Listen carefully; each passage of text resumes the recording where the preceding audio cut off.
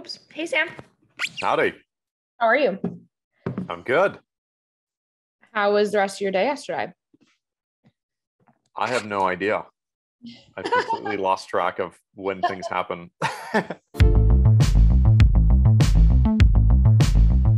The first thing we should do is open up more space. So a command that you'll probably do constantly going forward is using Spotlight. Spotlight is command space. You're probably going to type command space 100 times a day. Okay. That's definitely my most used command, because instead of finding the thing going through menus, it just jumps directly to it. It's just like the shortcut to everything.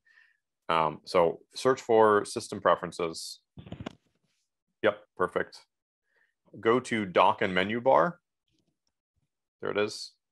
You can also, so when you type in DOC, you can press down on the arrow key. Down. Yep, there you go. Return. Perfect. Go ahead and one of the settings there, minimize, automatically hide and show dock. It's down a little bit. It's one of the unchecked boxes. Yep. So that gives you about 10% more space on the bottom.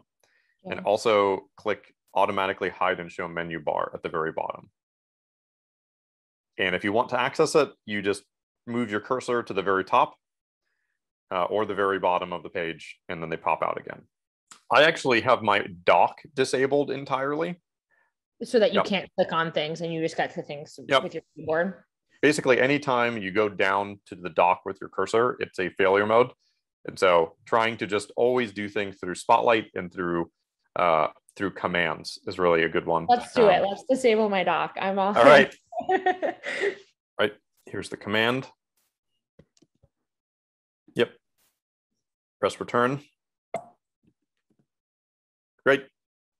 And now if you go to the bottom of your screen, your dock will not appear. Okay. That'll be an adjustment, but yeah. Yeah, for sure. Open up Chrome or whatever browser you're using.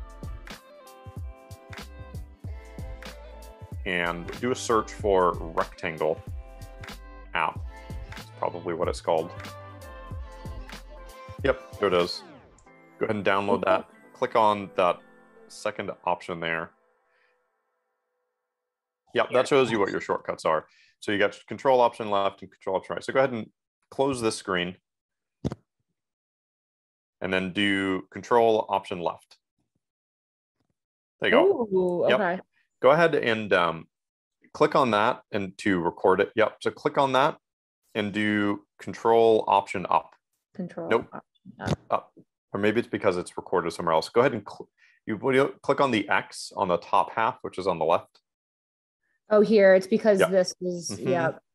There you go. And actually, why don't you exit out all of the other ones? So just, you don't want to have these shortcuts. Yeah. So you just need left half, right half, maximize. Basically, those are the only ones you'll probably use. Yeah, I don't need that or that, right? Yeah. You probably don't need top left either. So you can get rid of those too. And you don't need maximize height. You don't need any of those. So you basically just need left half, right half, maximize. Yeah. If you end up finding these are useful, you can add shortcuts back in. Go ahead and close this, which is Command W. And then move this to the left, control option left. You may need to click on it in case it's not active. Okay, yeah, yep, there you go. Yeah, and then control option right. Now make it full screen. There you go. Cool. Right. Go ahead and open up system preferences. Yep, great. Yep, perfect. And I think you could just do Command F to open up search within that, be my guess. Yep. And then search for mission control. There it is. Unselect automatically rearrange spaces. Yep. So do Command F and search for gestures. Trackpad gestures, there it is. Do more gestures. Turn off Launchpad. Turn off show desktop. You're not going to need that one either. Okay, so now close this, which would be Command W. Now take 3 fingers on your trackpad and go up. Whoa, very cool. Okay. Yep. So this is something you're going to want to do. I generally have 4 desktops. On the very top right, you can see a plus sign. Yes. Yep. Click on that maybe 3 times. So you have 4 desktops. Yep. Perfect. Drag Superhuman to one of them. Yep. Drag Notion to a different one. Cool. Now click on the Notion one. What you can do to switch between desktops is 3 fingers across. Yeah, so do spotlight. Oh, okay. Yeah, do mission control back down.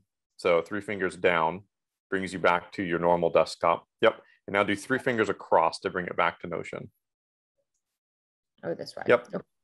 This is just a really easy way of keeping things organized in that way, because you have different information in different spaces, and you can have as many desktops as you want. Hypothetically, if you wanted to have Superhuman open, you could do Control Option left, and then you could open up Threads in Chrome, and you can have Threads open on the right, and you can just have things next to each other. So now let's switch over to Superhuman, which is right over here. Yep, perfect. Another thing we'll want to do, this is just it's a way of reinforcing using things like Spotlight and not using the user interface as much. I'll add this to the chat. This command will disable your desktop. Copy that command that I just shared. Got it. Okay, now open up Terminal. So that would be open up Spotlight, Terminal. Yep. Cool. And go ahead and paste that in. Cool. Press return. All right. And that hides your desktop. I can give you the command to re-enable desktop if you want it, but getting in the practice of not using your desktop, like I can show you my desktop, which is there's nothing on it and it's just black.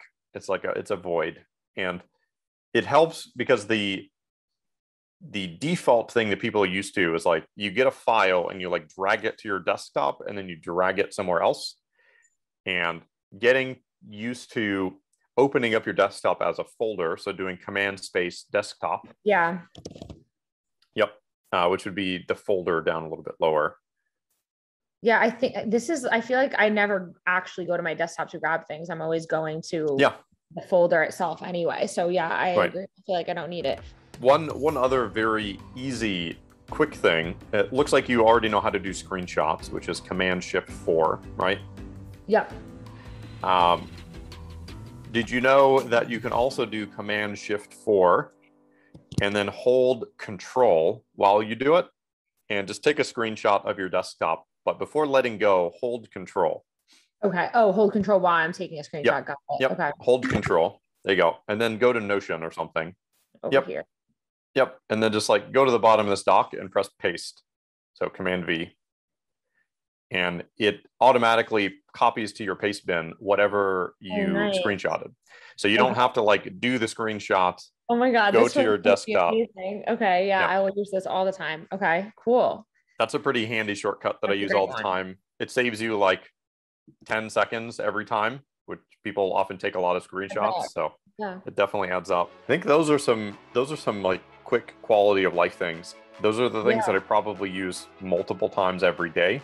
So right now my Notion notes are on the left side, and my my Zoom window is in the middle.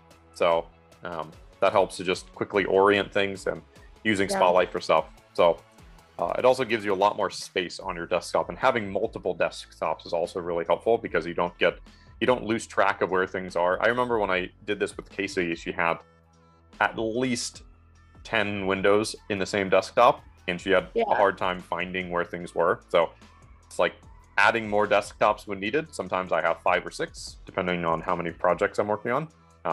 So just getting used to that multiple desktop thing is a really helpful thing. Yeah, this is great. Cool. Okay, awesome. That's probably a good start.